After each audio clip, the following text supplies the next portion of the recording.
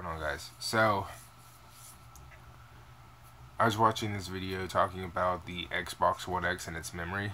Now, I've brought this to the table before about the whole memory issue with this generation. 500 gigs was the standard outing of the 360 and the PS3.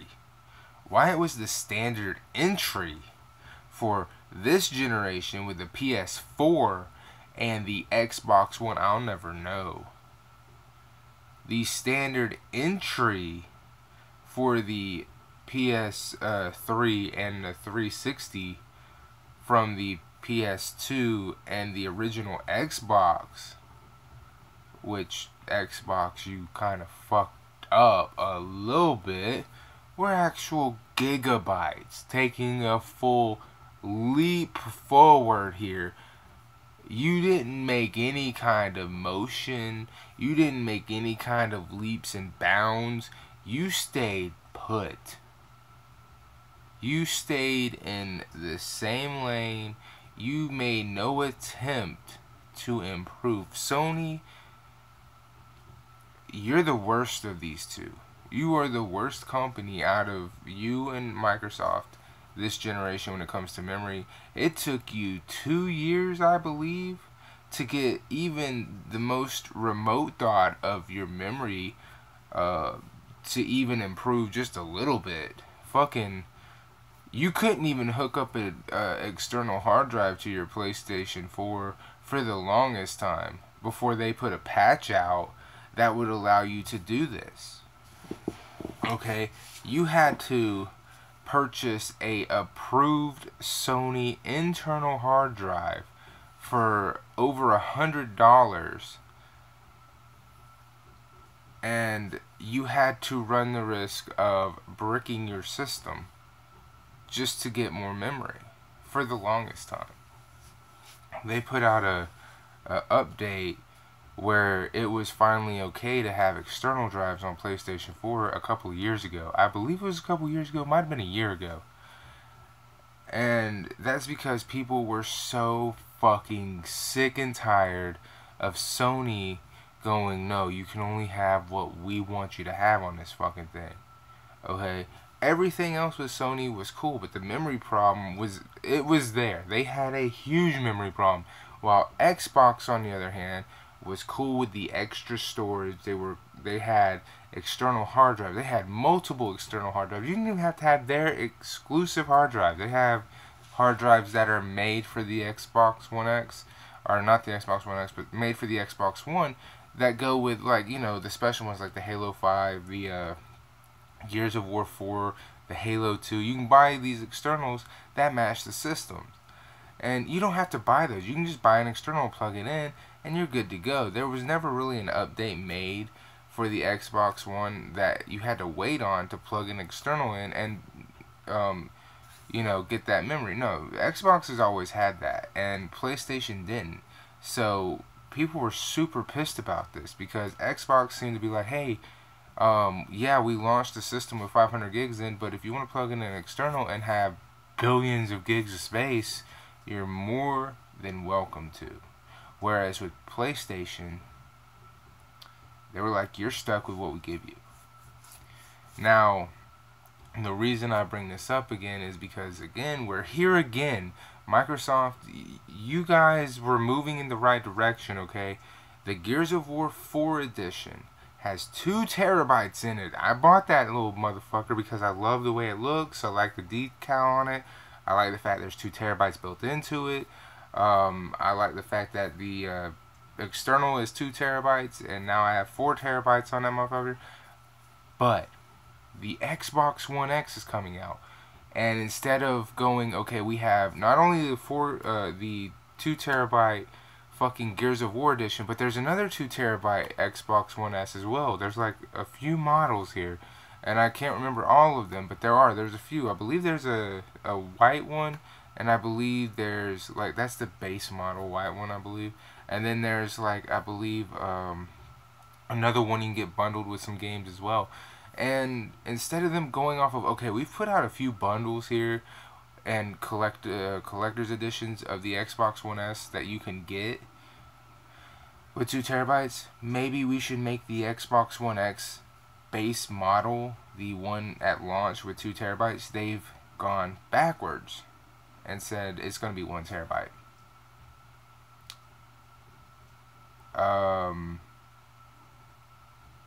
Why?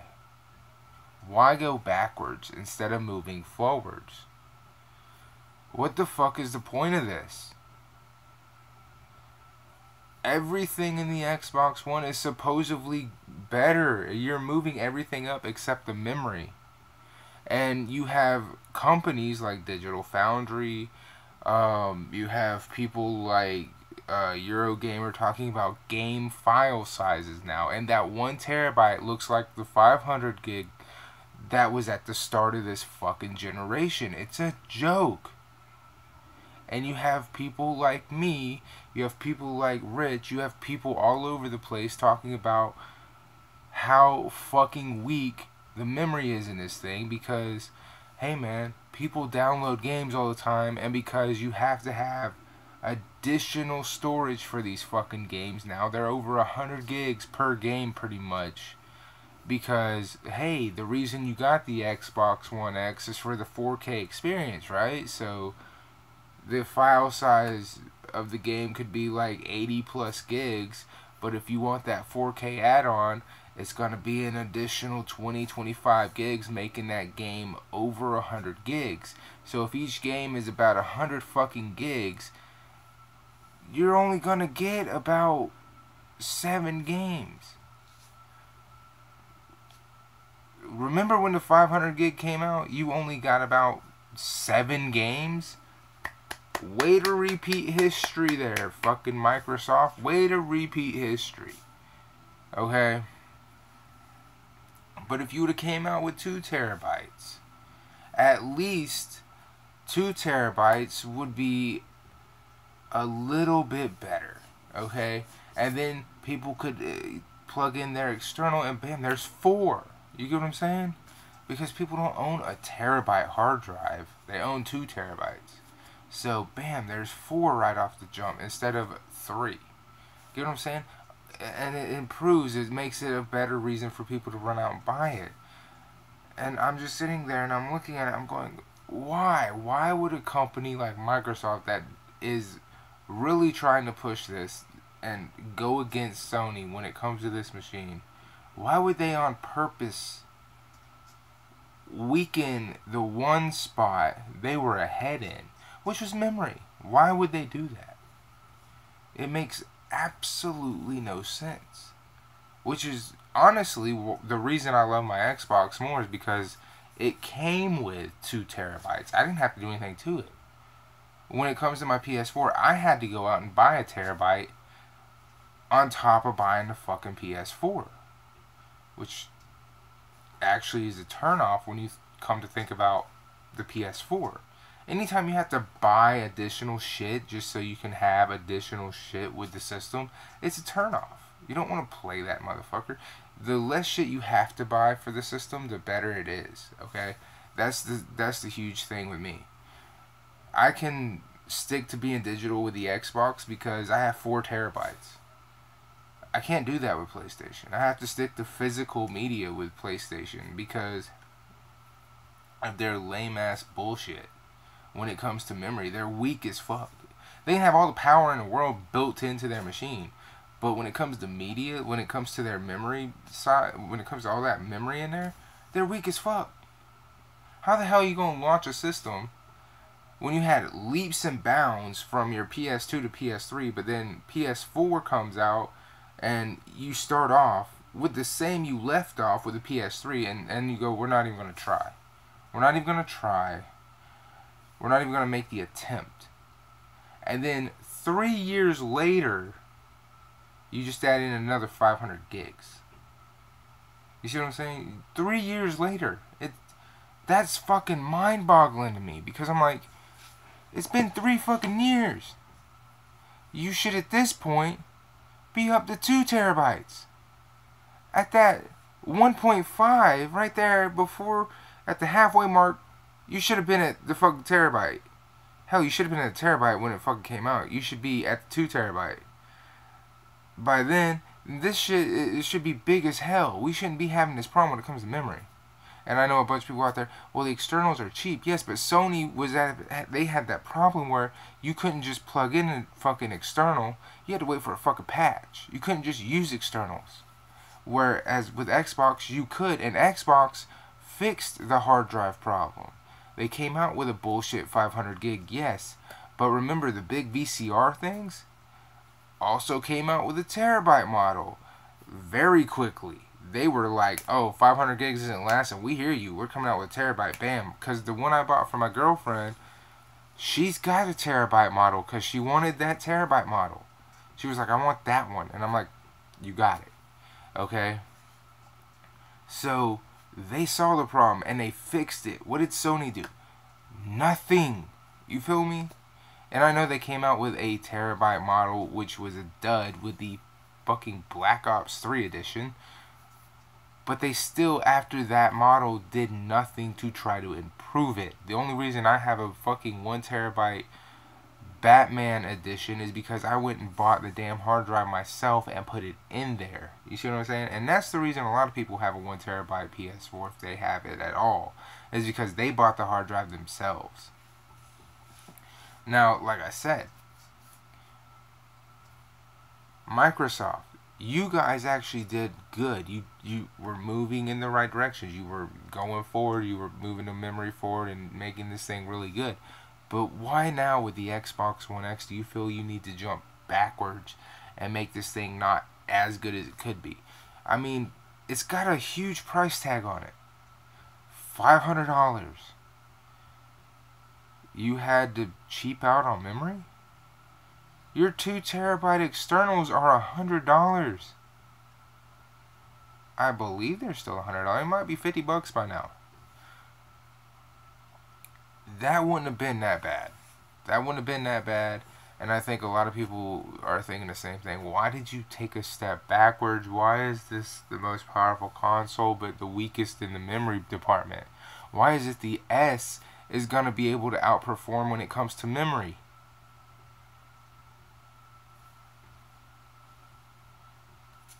Seriously.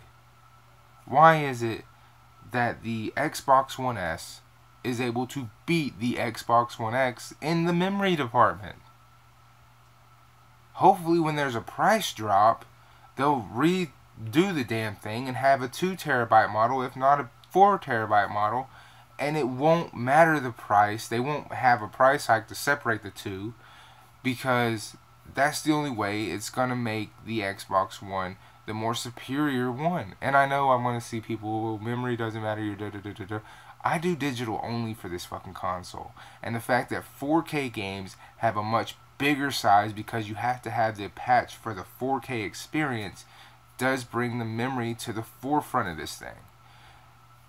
And again, you can buy a Slim and it's much more superior in the memory department. How you going to have multiple models with 2 terabytes? And your first launch of the Xbox One X is a 1 terabyte machine. That makes it an inferior device in my book. You can't do that. Think about it. Think about had the PlayStation 4 come out and been 500 gigs. What would have been so superior about the fucking model? What would have been so superior about it? It does 4K. So? Who cares? It's got 500 gigs in it. But it does 4K. So? It does 4K, but it has 500 gigs. Why am I buying a 500 gig system when the bitch I own now has a terabyte in it that I put in it myself? This is not worth my time. See what I'm saying? Because I'm pretty sure the games are going to be bigger because I have to have the 4K. Or I'm going to want the 4K so the file sizes are bigger. So why am I going to want to buy this? Because it's got a joke hard drive. And that's what we're looking at here. And like I said, nobody wants to say this, but I'm going to say it because it needs to be said. These companies, like Microsoft and Xbox, want you to focus on the wrong thing. I'm focused on the right part of this, man. This is a joke. You took leaps and bounds from your first gen, like with the Xbox, the original Xbox to the 360, leaps and bounds with the memory. The original Xbox had 10 gigabytes of internal memory, which now is a joke because we had the 360, which had, I think, a 20 gig. Then it went up to a 40, a 60, 80, 120, and so on. But it didn't come out with just a 4 gig. I know the Slim did. That was built in, and people were like, why you have a 4 gig? And people laughed at that shit. But then when it jumped up to the 320 and the 500, people were fucking impressed. You know what I mean?